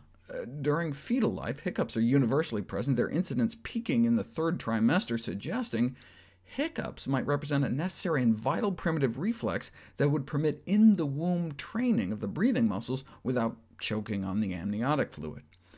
In adulthood, nearly anything can trigger hiccups. Case in point, 19-year-old woman with persistent hiccups, physical exam was normal, except there was an ant crawling on her eardrum. The ant was removed, and the hiccups stopped. And there appear to be as many cures as there are causes, as the famous Dr. Mayo put it. The less we know about something, the more treatments we seem to have for it, and perhaps no disease had more forms of treatment than the persistent hiccup. There's drugs, of course. There's always lots of drugs, from Thorazine to apomorphine. But there's also a whole slew of non-pharmacological approaches, from breathing into a paper bag and drinking from the far side of a glass, to smearing mustard onto your tummy. You'll note many of these quote-unquote remedies have not been tested, and some appear to have been invented purely for the amusement of the patient's friends. This first one here, forcible traction of the tongue, which means pulling on someone's tongue, attributed to the great Dr. Osler, the first chief physician at Johns Hopkins, but the therapy dates back earlier to, perhaps not surprisingly, French origins. Another trick that might work is a modified Heimlich maneuver with just moderate pressure, 3 thrusts, and the hiccups were gone. In general, though, treatments are disappointing. Hundreds of remedies have been tried, but none have been found to be regularly curative. You know, doctors are getting desperate when they start suggesting things like chilling of the earlobe, and you know doctors are really getting desperate when they have to tack onto the end prayer. This is the paper that started me down the hiccup rabbit hole. I was reviewing the latest research on vinegar and stumbled across this.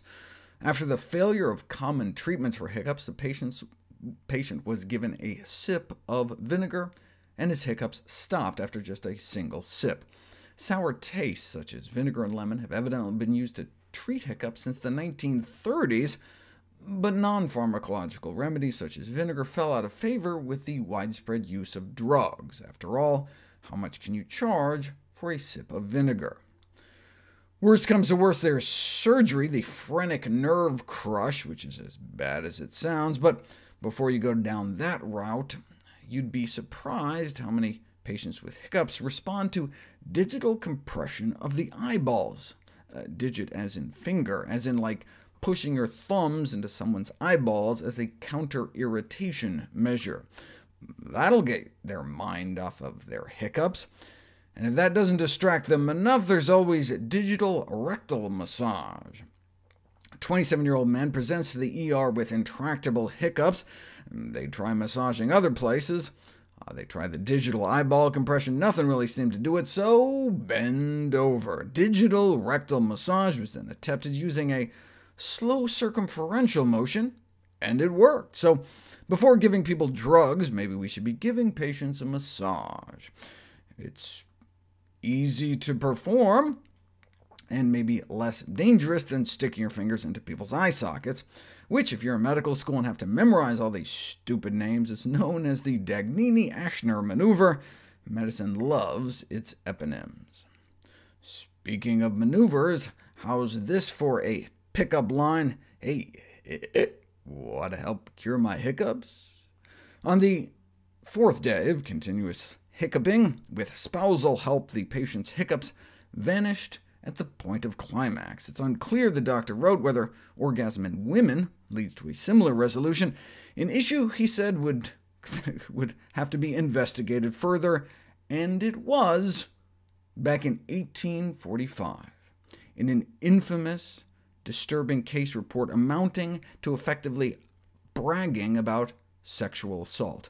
Published in what was to become the New England Journal of Medicine. Young religious woman with intractable hiccups fell into the hands of a Dr. George Dexter, who first attempted the best modern medicine could offer, bloodletting. She still hiccuped, though, until he pressed his hand on her genitals for a few minutes, and it apparently worked. This went on for month after month, frequently calling upon his colleagues to exhibit to them this singular phenomenon. Who was this guy? Although his interaction with a young female patient would not meet today's ethical standards, you could say that again, his medical observation was considered valid, though rectal massage and sexual stimulation may help. This kind of recommendation should probably be reserved, this research review continues, concluded for carefully selected patients.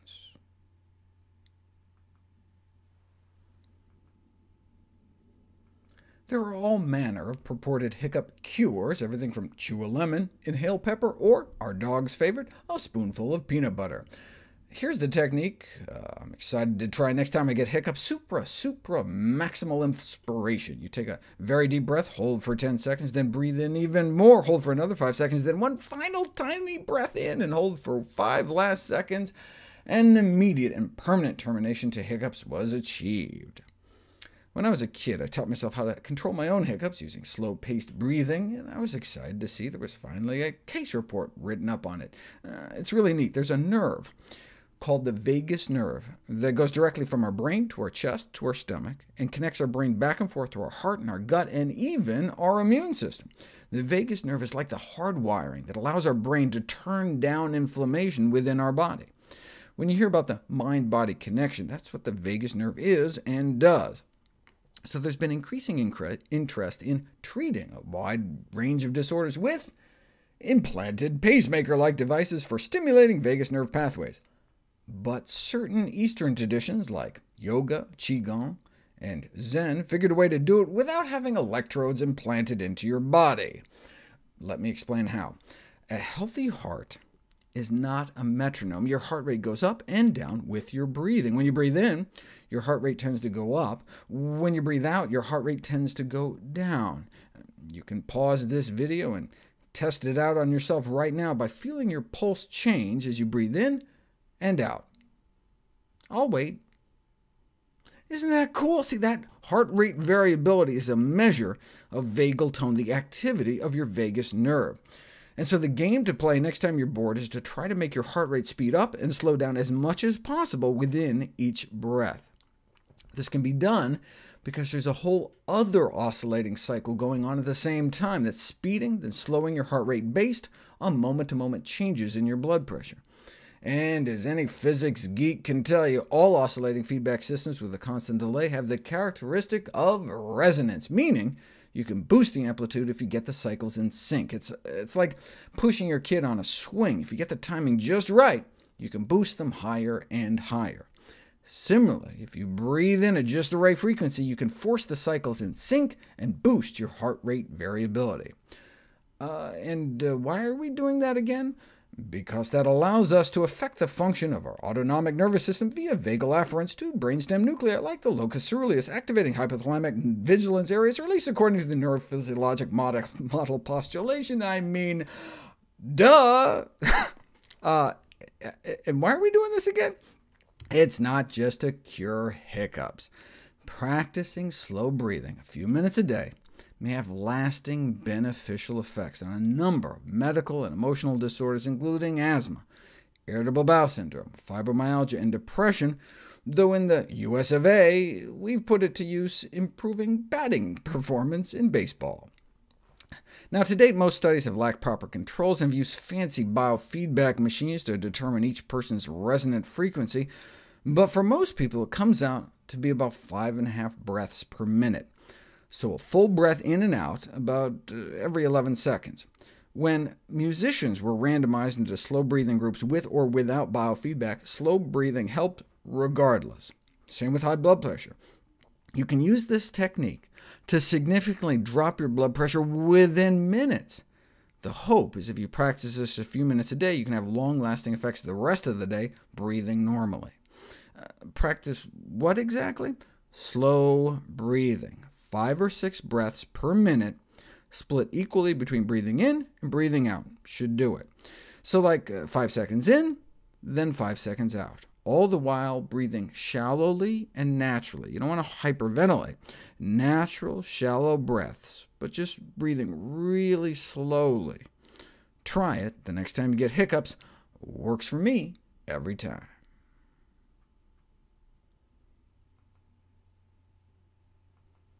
Mainstream medicine has long had a healthy skepticism of dietary supplements, extending to the present day. Enough is enough.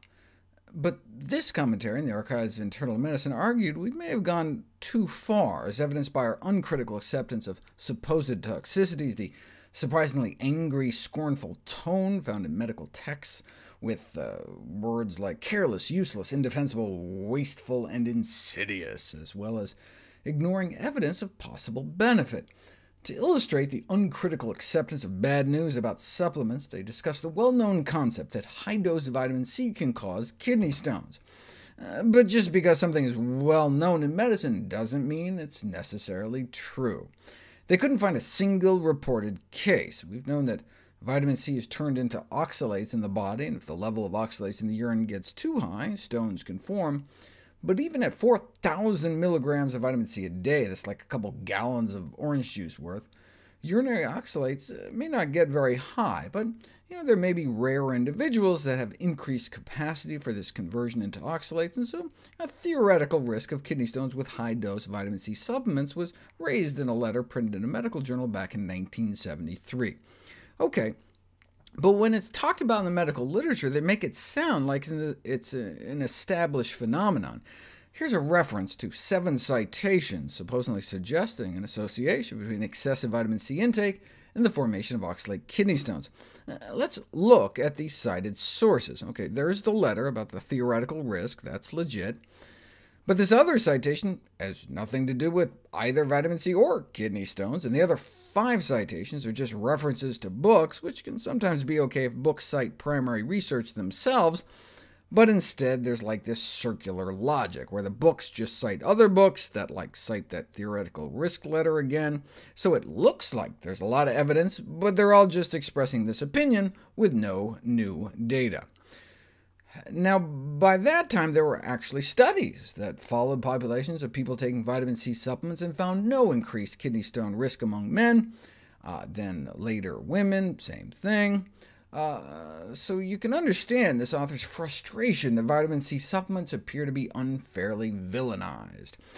The irony is that now we know that vitamin C supplements do indeed appear to increase kidney stone risk. This population of men was followed further out, and men taking vitamin C supplements did indeed end up with higher risk. Confirmed now in a second study, though also of men. We don't know if women are similarly at risk, though there's now also been a case reported of a child also running into problems. What does doubling of risk mean exactly in this context? That means those taking like 1,000 milligrams a day Vitamin C may have a 1 in 300 chance of getting a kidney stone every year instead of a 1 in 600 chance, which is not an insignificant risk, 1 in 300. Kidney stones can be really painful, so they conclude that, look, since there's no benefits and some risk, better to stay away. But there are benefits. Taking vitamin C just when you get a cold doesn't seem to help, and regular supplement users don't seem to get fewer colds, but when they do get sick, they don't get as sick and get better about 10% faster. And those under extreme physical stress may cut their cold risk in half. So it's really up to each individual to balance the potential common cold benefit with the potential kidney stone risk.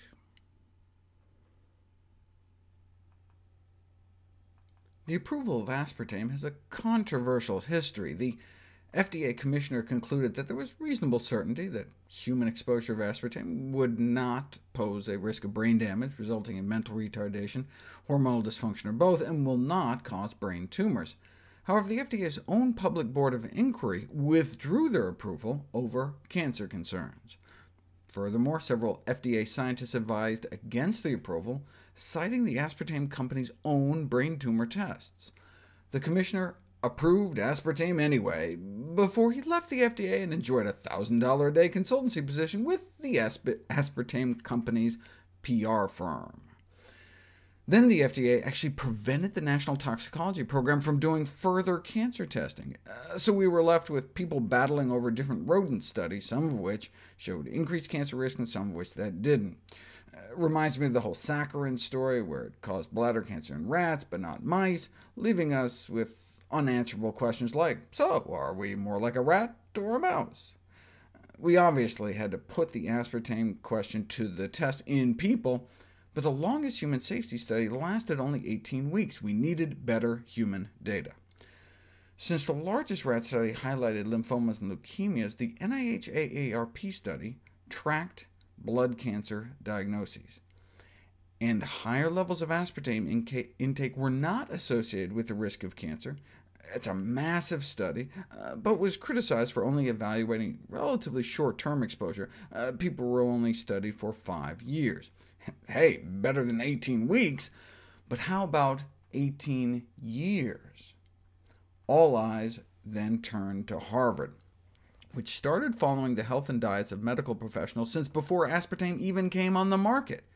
In the most comprehensive long-term population study to evaluate the association between aspartame intake and cancer risk in humans, they did find an association between both diet soda and total aspartame intake and the risks of both non-Hodgkin's lymphoma and multiple myeloma in men, and leukemia in both men and women. OK, but why more cancer in men than women? A similar result was found for pancreatic cancer in diet soda, not soda in general. In fact, the only sugar tied to pancreatic cancer risk was the milk sugar, lactose. It was the diet soda. So the male-female discrepancy could have just been a statistical fluke, but they decided to dig a little deeper. Aspartame is broken down into methanol, and the methanol is turned into formaldehyde, a documented human carcinogen, by this enzyme here, alcohol dehydrogenase. The same enzyme that detoxifies regular alcohol is the same enzyme that converts methanol to formaldehyde. Is it possible men just have higher levels of this enzyme than women? Yes, that's why women get higher blood alcohol levels drinking the same amount of alcohol. If you look at liver samples from men and women, there's significantly greater enzyme activity in the men. So maybe that explains the increased cancer risk in men, the higher conversion rates from aspartame to formaldehyde. But how do we test it, though? Well, ethanol, regular alcohol, competes with methanol for the same enzyme's attention. In fact, regular alcohol is actually used as an antidote for methanol poisoning. So men who don't drink may have higher formaldehyde conversion rates from aspartame if this whole formaldehyde theory is correct, and indeed, consistent with this line of reasoning, it was the men that drank the least alcohol that appeared to have the greatest cancer risk from aspartame. A third cohort study has since been published and found no increased lymphoma risk associated with diet soda during a 10-year follow-up period. So no risk detected in the 18-week study, the 5-year study, or the 10-year study, only in the 18-year study. What should we make of all this? Well, some have called for a re-evaluation of the safety of aspartame. Horse is kind of out of the barn at this point, with 34 million pounds of the stuff produced annually, but that doesn't mean we have to eat it, especially, perhaps, pregnant women and children.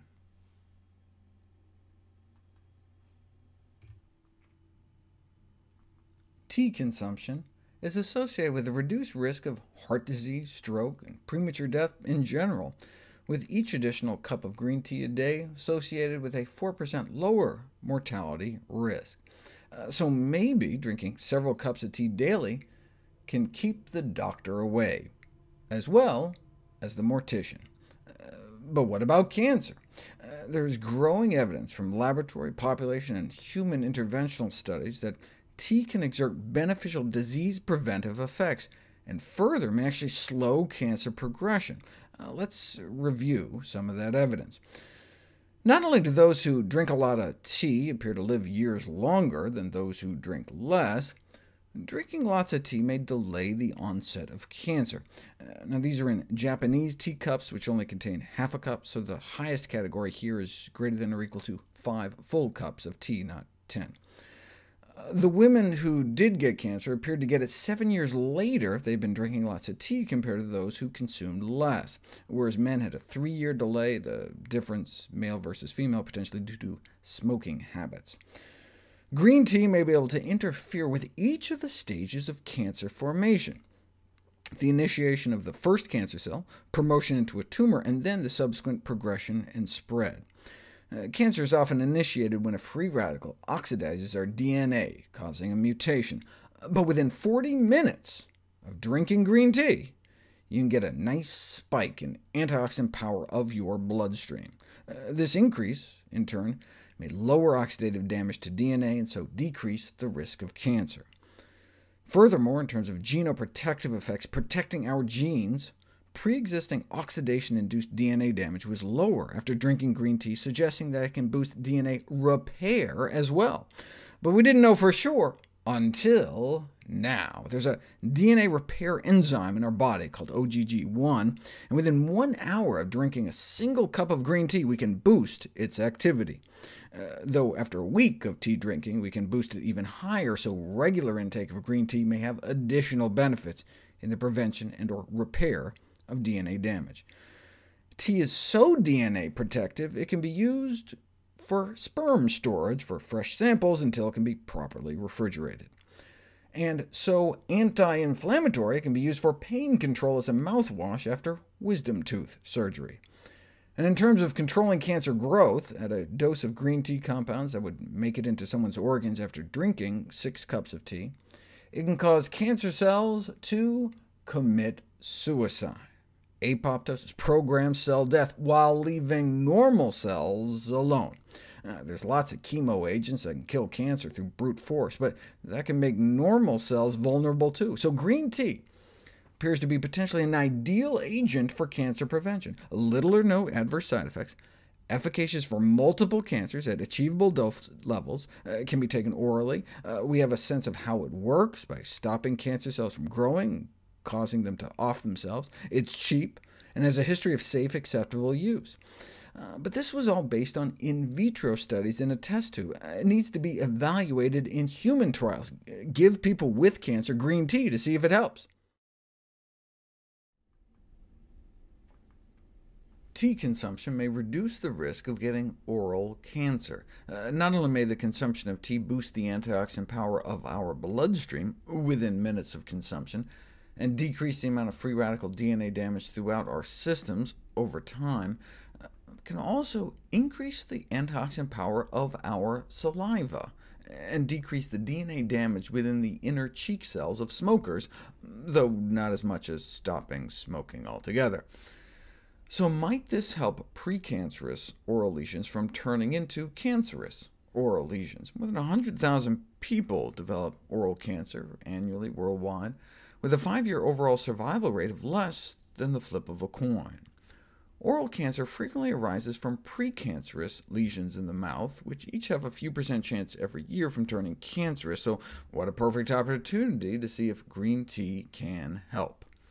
59 patients with precancerous oral lesions were randomized into a T group, in which capsules of powdered tea extract were given, as well as having the lesions painted with the green tea powder, versus a control group that essentially got sugar pills and were painted with nothing. Within 6 months, lesions in 11 of the 29 in the T group shrunk, compared to only 3 out of 30 in the placebo group. The results indicate that tea treatment can improve the clinical manifestations of the oral lesions. The important question, though, is did it prevent them from turning cancerous? Because the trial only lasted a few months, they couldn't tell, but when they scraped some cells off of the lesions, there was a significant drop in DNA-damaged cells within 3 months in the treatment group, suggesting that things were going in the right direction. Ideally, though, we do a longer study to see if they ended up with less cancer. And while we're at it, how about a study where they just used swallowed tea components, since most people don't finger paint with tea in their mouths? We didn't have such a study, though, until we did. Same extraordinary clinical results, with some precancerous lesions shrinking away, and the study lasted long enough to see if fewer people actually got cancer, but there was just as much new cancer in the green tea group as the placebo group. So a higher response rate, the lesions looked better, but no improvement in cancer-free survival, which is the whole point. Now, these studies were done mostly on smokers and former smokers. What about lung cancer? Population studies suggest tea may be protective, but let's put it to the test. 17 patients with advanced lung cancer given up to the equivalent of like 30 cups of green tea a day, but no objective responses were seen. Another study, 49 cancer patients, 21 with lung cancer, got between 4 and 25 cups worth of green tea compounds a day, and again, no benefits were found. The only benefit green tea may be able to offer lung cancer patients is to help lessen the burns from the radiation treatments when applied on the skin, as green tea compresses may be able to shorten the duration of the burns. The protective effects of green tea applied topically was also seen in precancerous cervical lesions, where the twice-a-day direct application of a green tea ointment showed a beneficial response in nearly 3/4 of the patients, compared to only about a 10% response in the untreated control group, which is consistent with the anti-cancer effects of green tea compounds on cervical cancer cells in a petri dish. But when women just got green tea extract pills to take, the pills didn't seem to help. I've talked about the potential benefit of green tea wraps for skin cancer. Is there any other cancer where green tea actually comes in direct contact? Yes, colon cancer, which grows from the inner surface of the colon that comes in contact with food and drink. In the colon, tea compounds are fermented by our good gut bacteria into compounds like 3,4-DHPA, which appears to wipe out colon cancer cells, while leaving normal colon cells relatively intact in vitro. So 136 patients with a history of polyps were randomized to get green tea extract pills or not. Now, this was a study in Japan, so everyone was already drinking green tea, so effectively this was comparing those who drank 3 cups a day to 4 cups a day. But a year later on colonoscopy, the added green tea group had only half the polyp reoccurrence, and the polyps that did grow were 25% smaller. That's pretty exciting. Why hasn't a larger follow-up study been done since? Perhaps due to the difficulty in raising funds for the study, because green tea is a cheap beverage, not a pharmaceutical. But the good news is that thanks to a major cancer charity in Germany, researchers are currently recruiting for the largest green tea cancer trial to date, in which more than 2,000 patients will be randomized. I look forward to presenting the results when they come in. As I've explored before, whether you're young or old, male or female, smoker or non, high blood pressure, low blood pressure, high cholesterol or low, having high levels of a toxic compound called TMAO, trimethylamine oxide, in your bloodstream is associated with a significantly higher risk of having a heart attack, stroke, or dying over a 3-year period. Where does TMAO come from?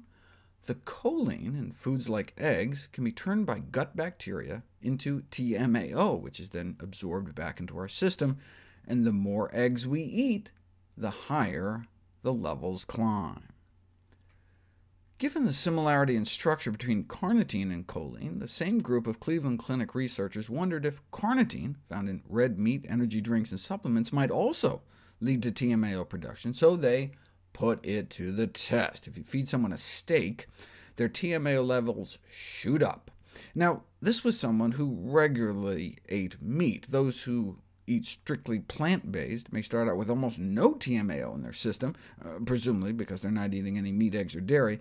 But even if the vegan eats a sirloin, almost no TMAO is made. Why? Presumably they don't have steak-eating bacteria in their guts. No TMAO is produced if you don't have TMAO-producing bacteria in your gut. If you don't regularly eat meat, then you're not fostering the growth of the meat-eating microbes that produce TMAO. This suggests that once we develop a plant-based gut ecosystem, our bacteria will not produce TMAO, even if we eat meat every once in a while. However, we still don't know how rapidly gut bacteria shifts after a shift in our diet, but it does not appear to be all or nothing. If you take men eating a standard American diet and have them eat 2 sausage, egg, and cheese biscuits before and after just 5 days of eating lots of high-fat meals like that, you can boost TMAO production even higher. So it's not just do you have the bad bugs or not, you can apparently breed more of them the more you feed them. On the other hand, meat-free diets have been demonstrated to have a profound influence on human metabolism. You can analyze a urine sample and tell what kind of diet people eat based on measurements like how low their TMAO levels are in the urine of those eating egg-free vegetarian diets.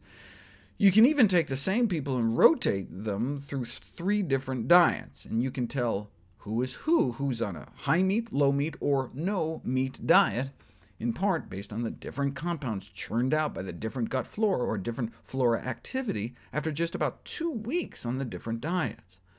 It's possible that some of the beneficial effects of whole plant foods may be mediated by the effects they have on our gut bacteria. At the same time, the standard American diet may increase the relative abundance of undesirables that produce toxic compounds, including the cardiotoxicant TMAO. Strictly plant-based diets have gained acceptance as a dietary strategy for preventing and managing disease, perhaps in part because of their rather unique gut flora, less of the disease-causing bacteria and more of the protective species. So all along, we thought the reason those eating plant-based had lower heart disease rates was because they were eating less saturated fat and cholesterol, but maybe their lower TMAO levels may also be contributing to their benefits, thanks to their reduction of ingestion of carnitine and choline. I talked about the egg industry response to the choline revelation. How has the carnitine supplement industry reacted? Well, the former VP of Advocare, a multi-level marketing company that sells carnitine supplements like Slam, while getting slammed with lawsuits, finding them, for example, guilty of false, misleading, or deceptive practices, forced to pay over $1 million, in response to the research implicating carnitine and TMAO production, he questioned whether there was a secret vegan conspiracy at the Cleveland Clinic, restricting our intake of meat or carnitine supplements to prevent our gut bacteria from making TMAO, he argues, is like trying to prevent car accidents by restricting the sale of fuel. OK, but there are benefits to transportation. We're talking about TMAO, which may be fueling our epidemic of heart disease, the #1 killer of men and women in this country. As far as I'm concerned, the more we can cut the fuel for that, the better.